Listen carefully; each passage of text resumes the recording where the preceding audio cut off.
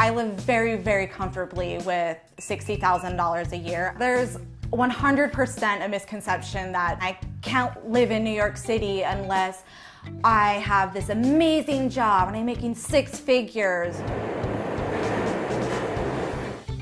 My name is Fallon. I'm 32 years old. I live in New York City and I make $60,000 a year. I work at Tony D'Onofrio's on the Upper East Side. Dance is my true passion in life, but serving pays the bills and it gets me to where I need to be. I moved from Salt Lake City to New York City because in Salt Lake there's only about 3 auditions a year, opposed to in New York City there's probably 3 auditions a day. I had no idea how much money I was going to be able to make here, and I was terrified because I was paying $400 a month for rent in Salt Lake City. I feel if I can keep my rent under $1,000, then I live very comfortable on how much I can make. You can find very nice places to live on a good budget. Being an actress, dancer, singer, you have to keep up your dancing and acting and singing, so there's a lot of extra costs that come into keeping yourself in shape. $50,000 to $55,000 of my income comes from serving. Making tips in Utah versus making tips in New York is a huge difference. On a usual night, I'll make about $250 to $300 usually. There was a day actually just a couple months ago where me and my partner each made $800.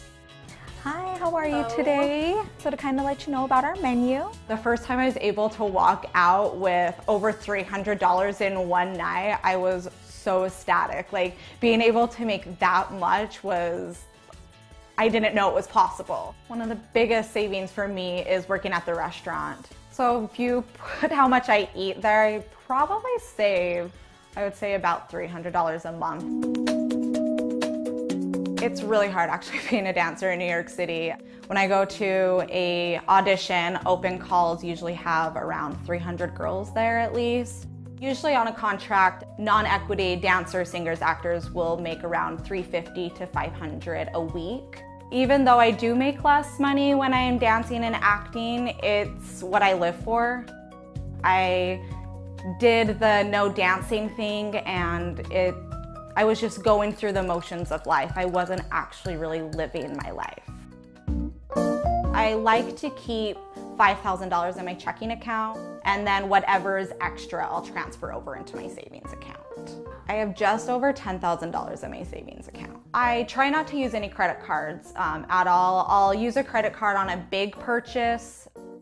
I do not have any retirement, which is not so great, but I have 30 years to get a retirement fund.